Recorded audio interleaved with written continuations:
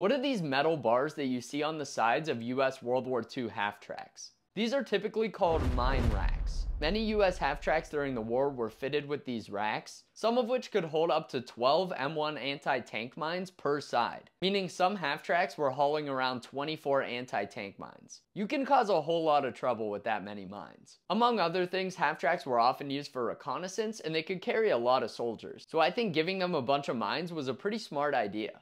That many guys with 24 landmines could mine an area pretty quickly and hightail it out of there. You do often see these racks sitting empty or being used to hold other equipment. This could be because some crews were worried about driving around on the front lines with a bunch of explosives strapped to the outside of their vehicle, which is understandable. I would guess that some crews also just didn't find the mines as useful as other things they could keep in those racks, like ammunition, gas, and food. I'm just glad that isn't something I need to worry about in my life.